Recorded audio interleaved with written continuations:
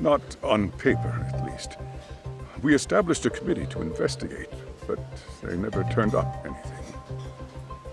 Neither did the court. Wait, you were taken to court? Yes. One of the students' parents filed a lawsuit. Now, there were online postings that may or may not have hinted at bullying.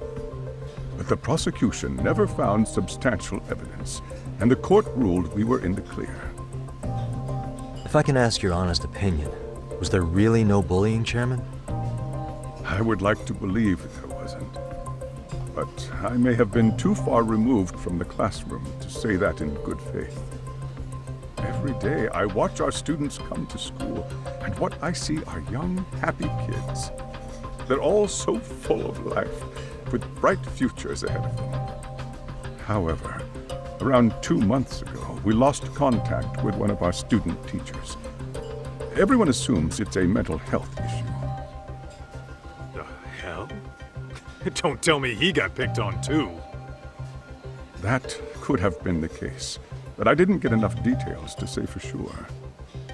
From what I'd observed, he appeared to be getting along quite well with the students. But I later heard his family had reported him missing.